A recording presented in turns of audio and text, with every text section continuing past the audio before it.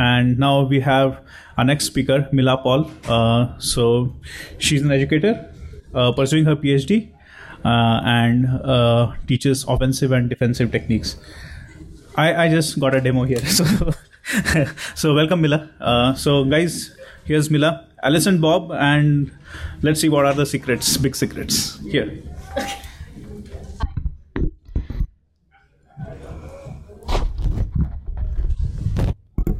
I thought I was going to have a clicker here, but I guess I'm going to be attached to this computer. So my name's Mila Paul, and I'm going to be talking about the cryptography behind blockchain. Okay, so let me tell you a little bit about myself. I started 20 years ago. When I started getting my computer science degree, I started working at my school in hardware and systems, and I did that for a while.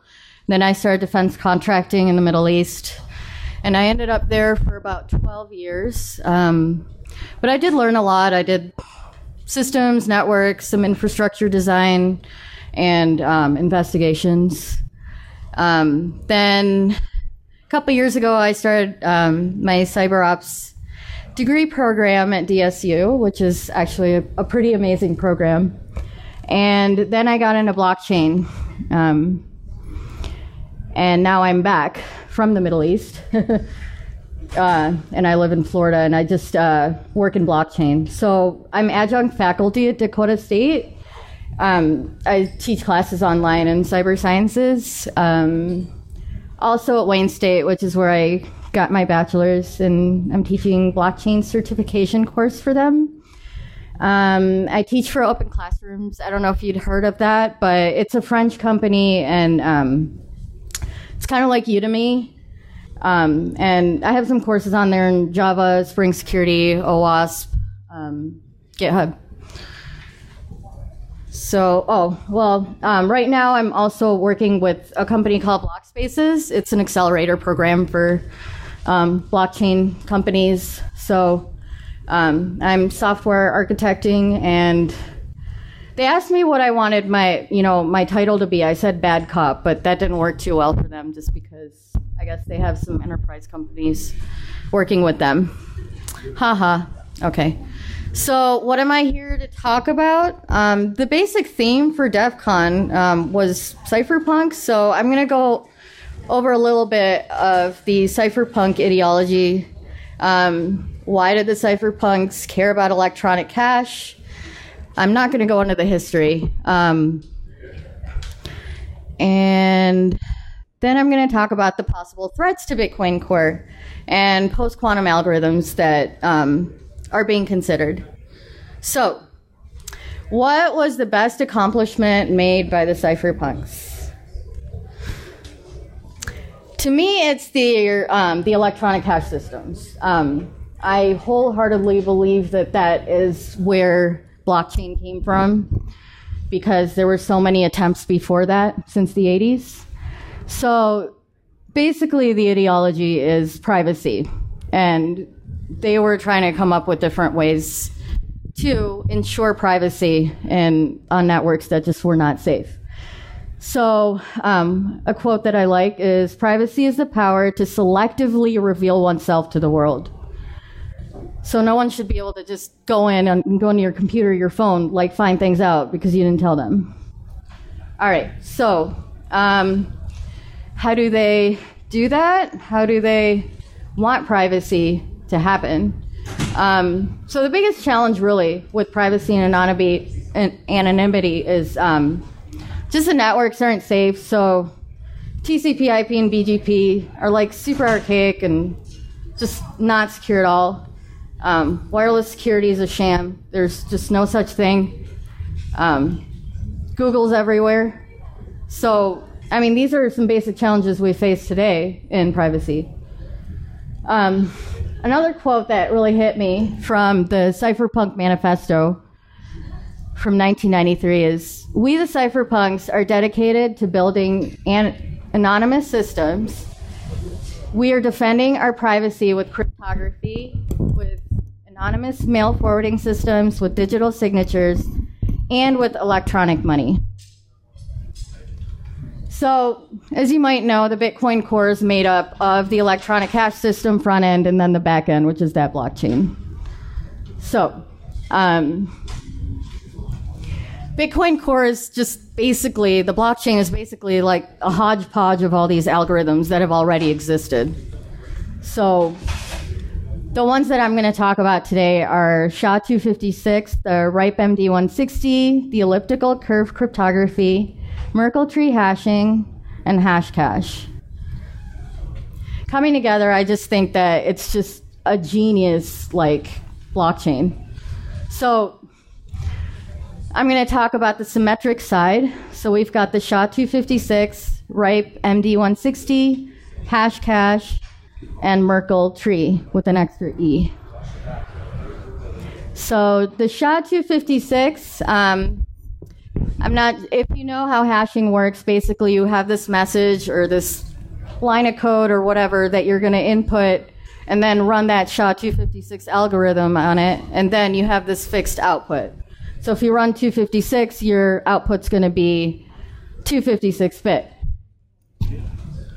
So what's it used for on Bitcoin Core?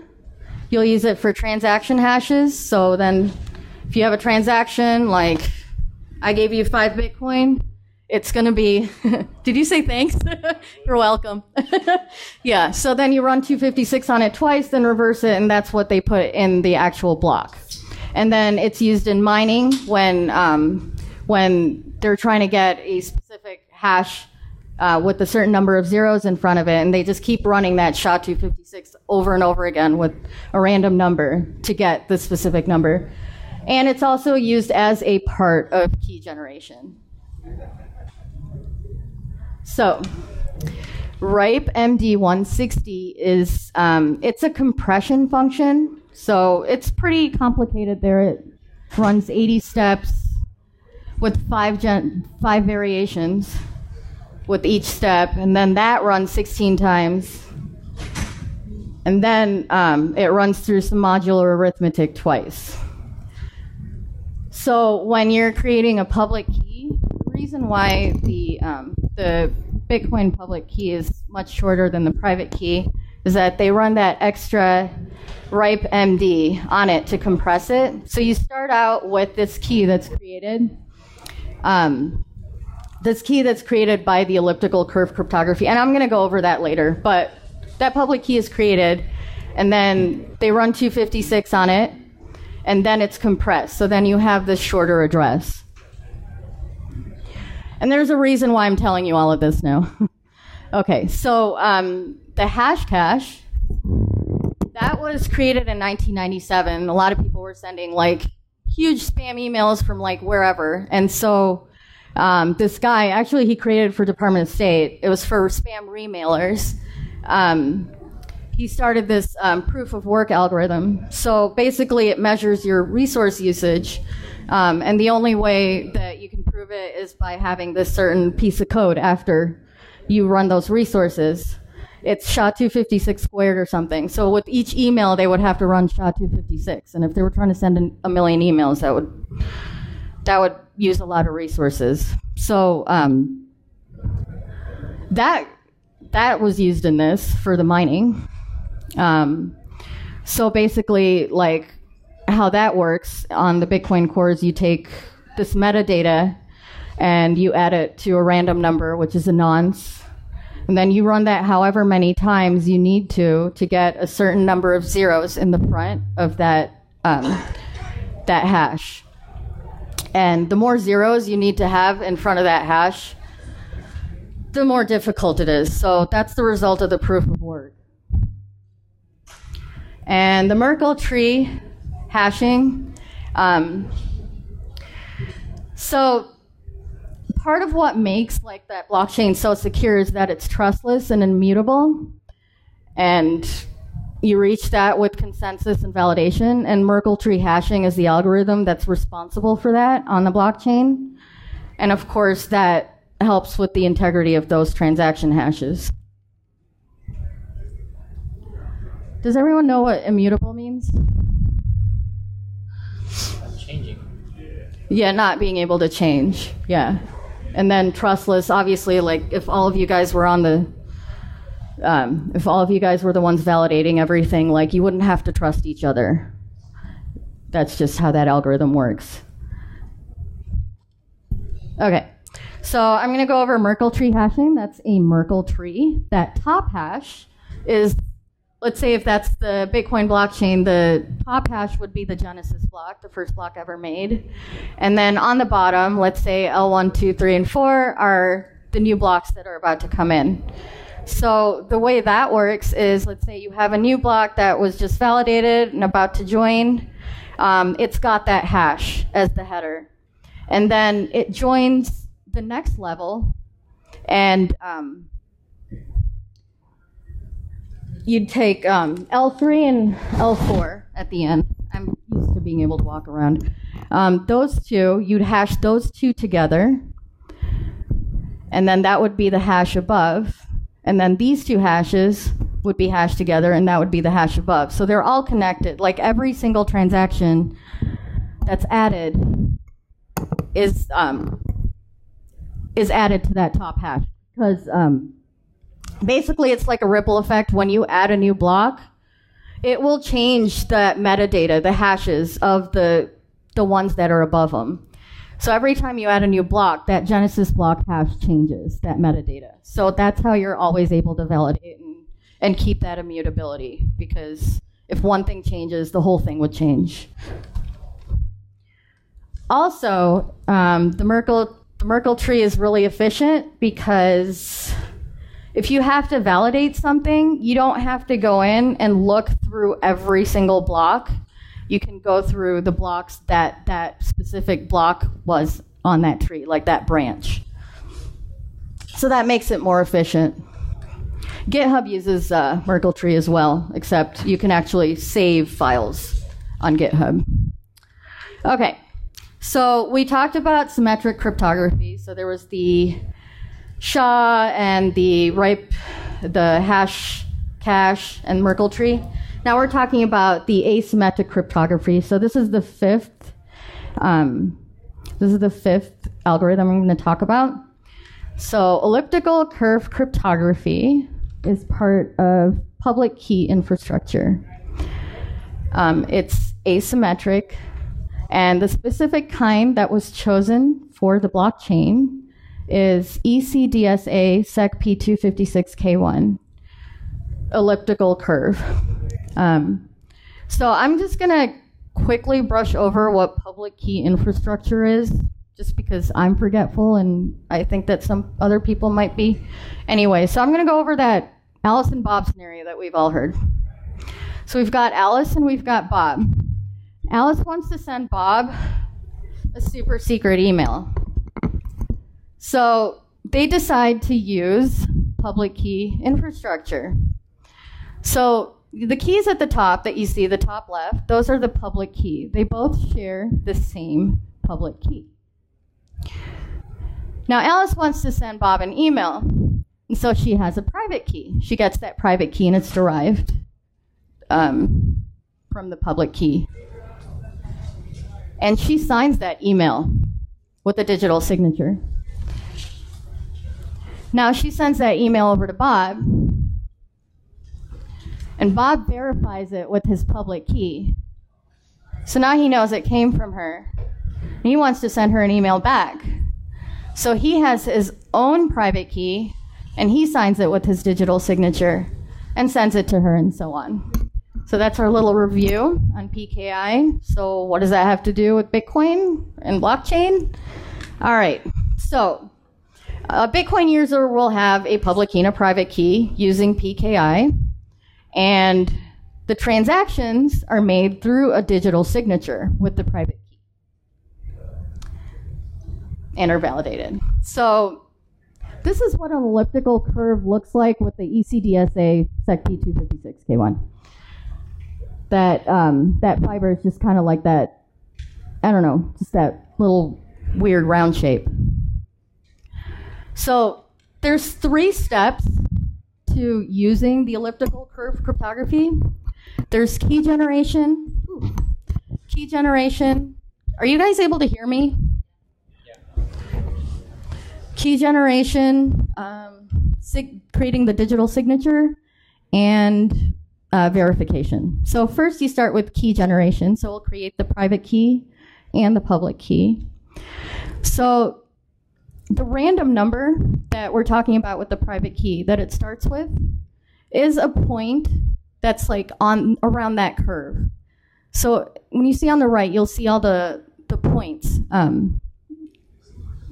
Basically, to like guess a private key, you'd have to know which point it started on, the random number. And the signature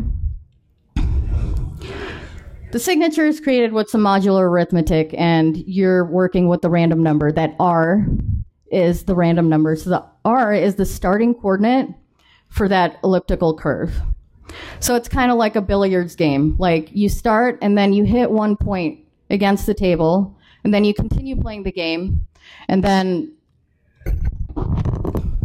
when the game's over, you can't go backwards with everything and then end up with that same first random point that you had. And that's what makes elliptical curve cryptography so difficult to break.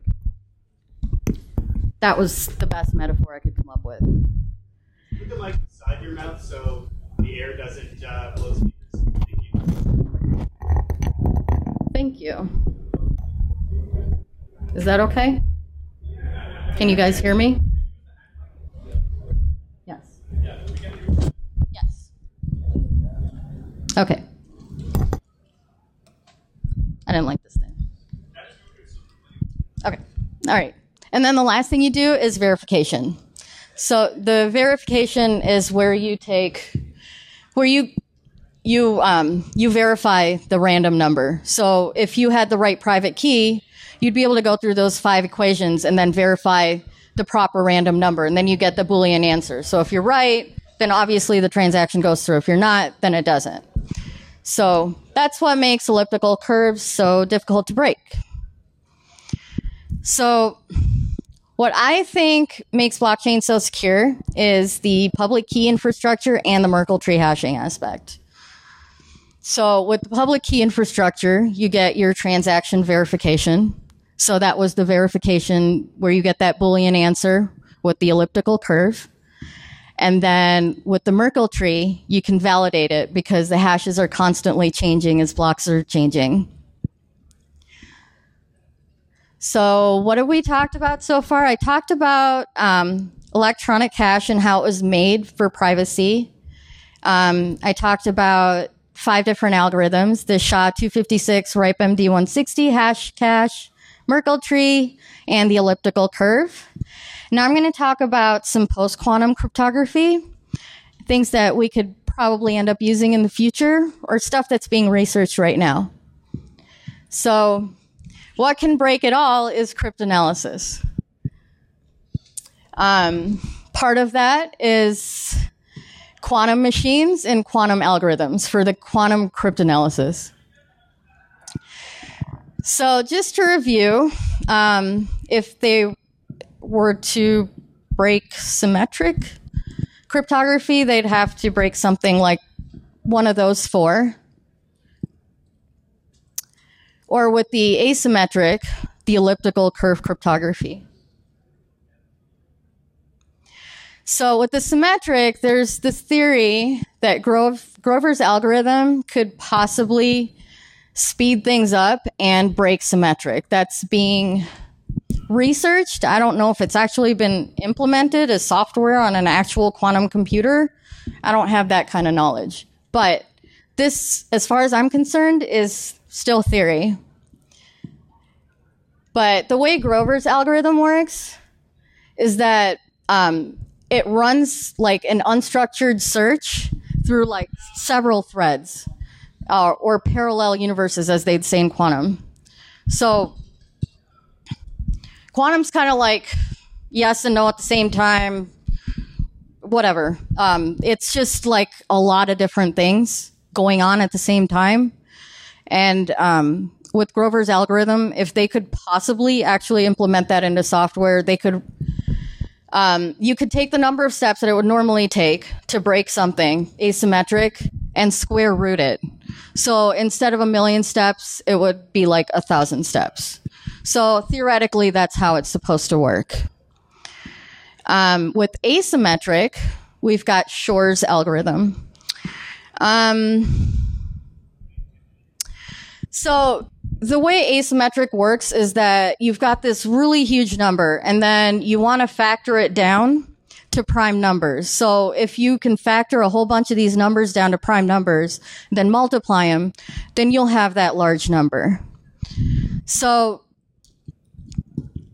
did that make sense? Okay. So how does this work? Well, you know, with cryptanalysis, a lot of times it's just a lot of random guesses, and then you just kind of like narrow it down. So this is kind of the same thing, but it moves a lot faster because it works with a lot of different algorithms that just make it run faster. At the low level, it's some pretty intense stuff. If you want to look that up, it's pretty interesting, actually. So asymmetric algorithms are the ones that are at the highest risk of being broken, according to theorists these days. So the one that would be at the highest risk of being broken would be our elliptical curve cryptography that creates our public key, private key, digital signatures on our transaction hashes, and verification. So Bitcoin Core's like it's on GitHub. It can always be upgraded. People can always send suggestions. So if you have any, you can send it to them. But some ideas maybe are to replace PKI if you're not going to use asymmetric. You wouldn't have any public or private keys. No authentication with digital signatures.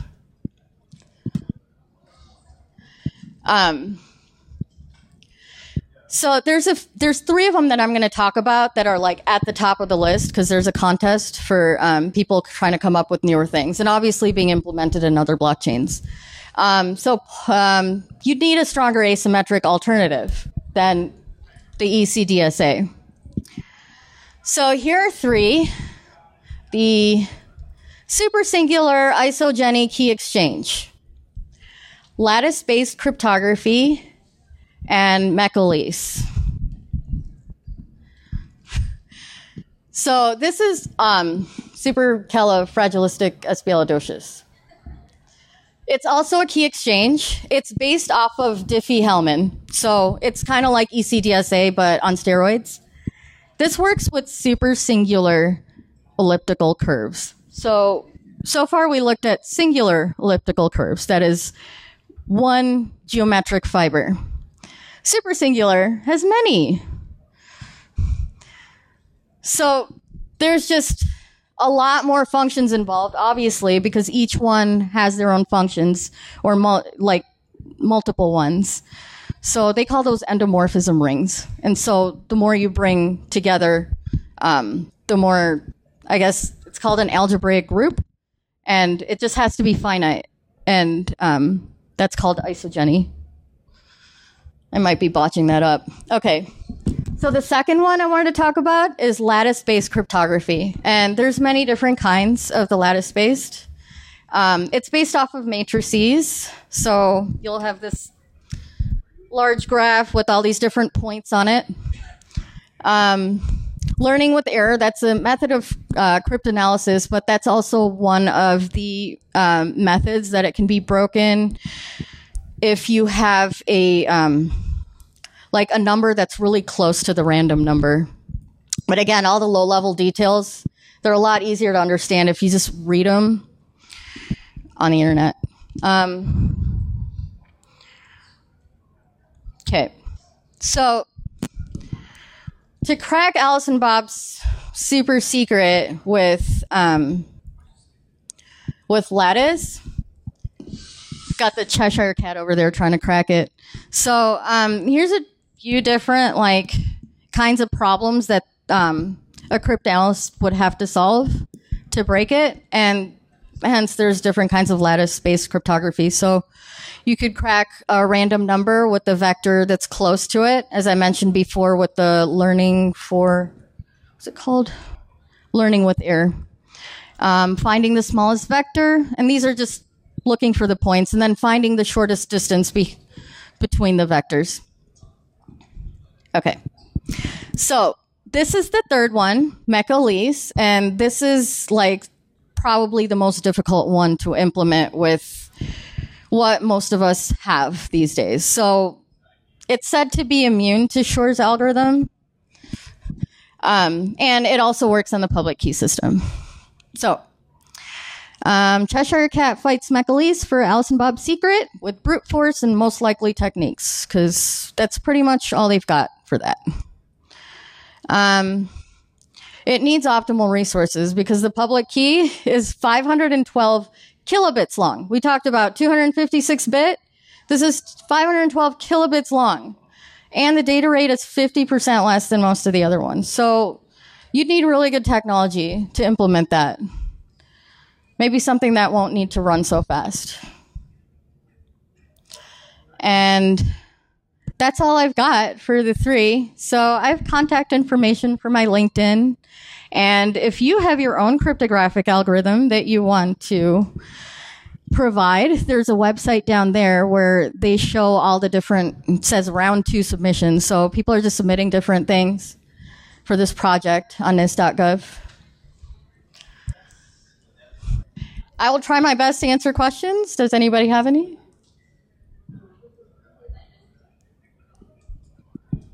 Was I that confusing? Yes? So effectively, we're talking about the ECDSA. So when it does come to it, then it'll be effective once a fork happens, isn't it? So it'll have to be. It would have. Yeah, obviously. Yeah, that would be a change in code. There would have to be. Yeah. Because people that are currently using public and private keys, like they wouldn't be able to access anything if they've had a lot of transactions. But if you have something stored and you haven't made a transaction at all with it, if it's just sitting at an address, you can still get to it even after that change is implemented. Yes. So how your quantum computing is affecting Bitcoin or the blockchain? Honestly, so these are all theories. None of them have really been implemented. I think there's it's now 14 billion in the pot.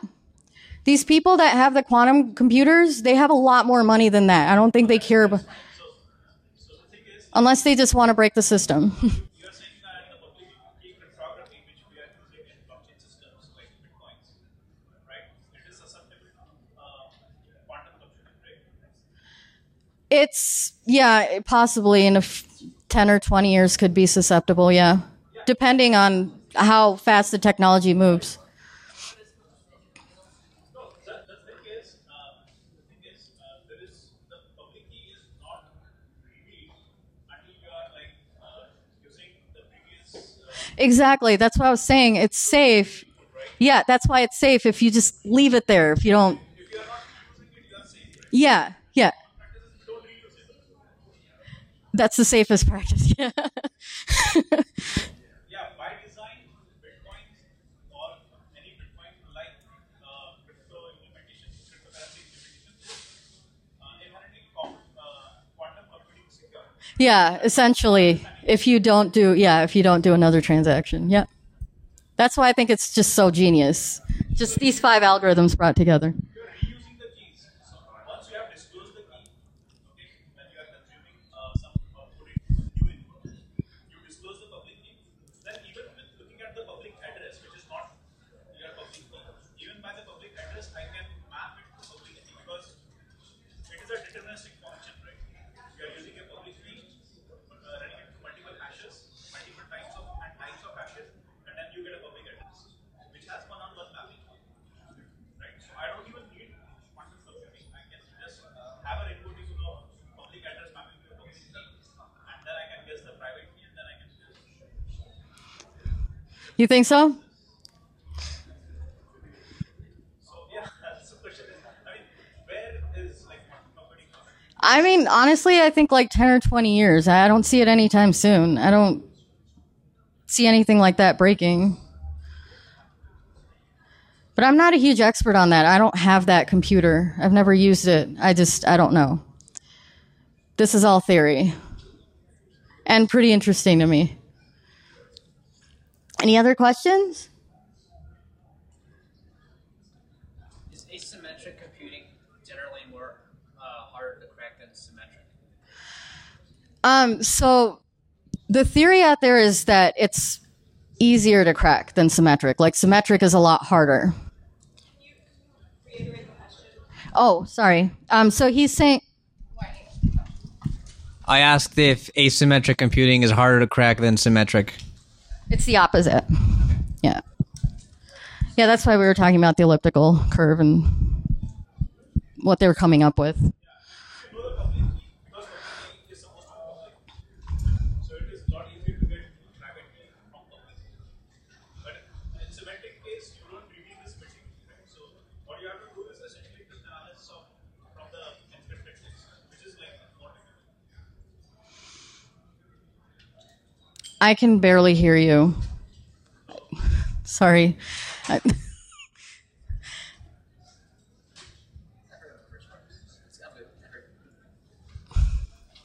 Anything else?